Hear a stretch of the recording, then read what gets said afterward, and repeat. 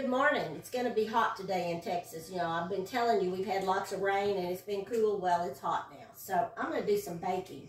And I'm going to bake something that it's banana bread that you can make into many different things. Cakes, muffins, or you can put them in a loaf. I'm going to do it in my grandmother's butt pan because that way it'll be like a cake.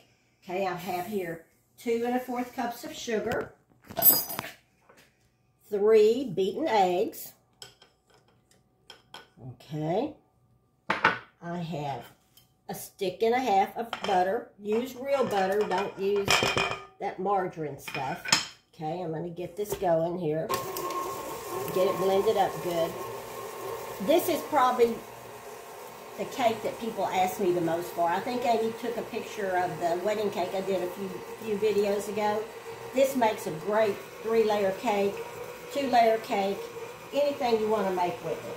Okay, now I'm going to put a 1/2 cup of buttermilk in here. Get it going pretty good here. To this, I'm going to add a little over a teaspoon of good vanilla. I'm going to add, I've had this recipe, this is another one of those 50-year-old ones. A teaspoon of cinnamon. If you don't like cinnamon, don't add it. Another thing I like to add, this is flaxseed meal, and I buy it bulk, and which is the same way I order my all my spices. I'm just going to add a little bit in here just for some extra nutrition, maybe 2 tablespoons. Okay, that's going good. Now let me tell you about these funny looking bananas. They've been in the freezer. I buy them at the store when they have them marked down in the bags, and just take the bag and just put the whole thing right in the freezer. Freezing them just gives them a wonderful, more of a sweetness. And you don't have to worry about mushing them up before you put them in there. You just squeeze them right on in like this. Then you put your, take the rest of this to the compost pile. So these bananas are for several things. They add potassium to your ground. Here's how they look. See, they're mushy.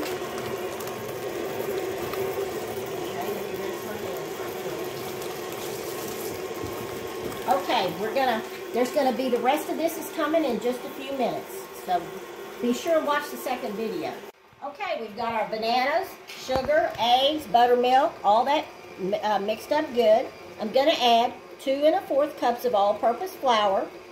In here, there's a little salt.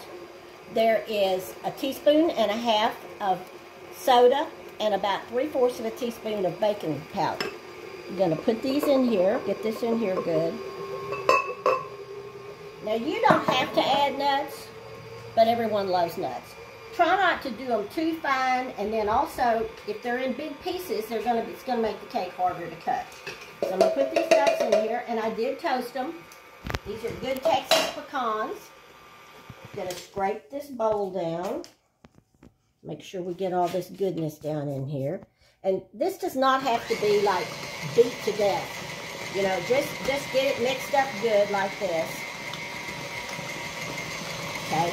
Then I'm going to put it in this pan. And when you come back, I'll show you how I cooked it. How long I cooked it and how it looks. And we'll just have a piece of it.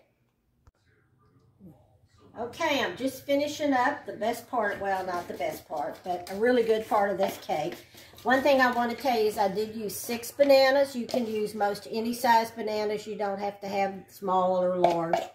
And also, make sure they're thawed out before you put them in your cake mix, because if they're cold, they're going to seize your butter up.